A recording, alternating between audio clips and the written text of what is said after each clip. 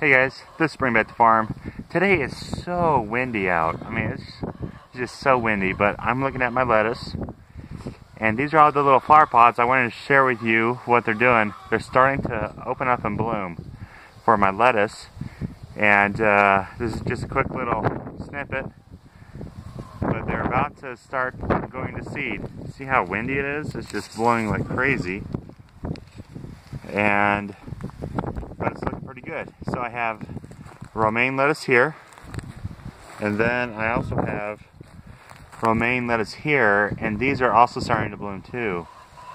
It's a little colder out, so it's not, they closed back up, the flowers did a little bit, but it's coming along. Here's another one. Look at these, they look like little miniature Christmas trees if you look at them.